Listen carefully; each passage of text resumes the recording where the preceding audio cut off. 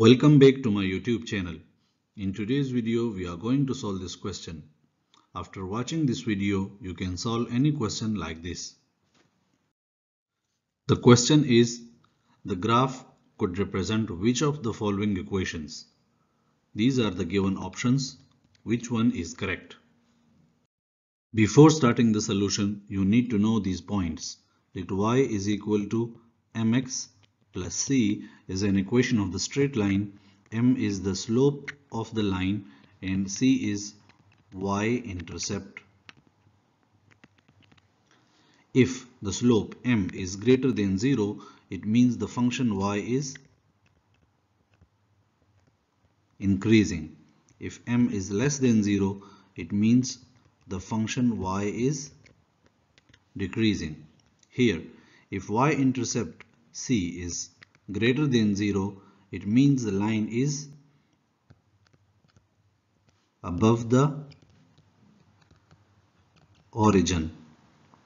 If c is less than 0, it means the line is below the origin. Origin is 0, 0. Now look at this line. This line is L. In this line, the slope is less than 0 because it's decreasing. And it's below the origin, so the intercept is also less than 0.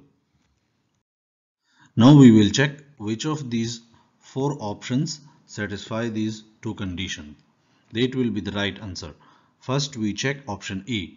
So minus 6x minus 4y is equal to 5. We can write this equation is minus 4y is equal to 6x plus 5, multiplying both sides by minus 1. We can write 4y is equal to minus 6x minus 5, dividing both sides by 4.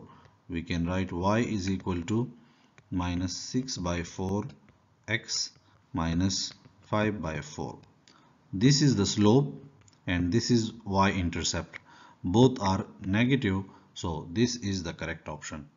You can check the further three options. Like the video, share with your friends, and don't forget to subscribe my YouTube channel. Thank you.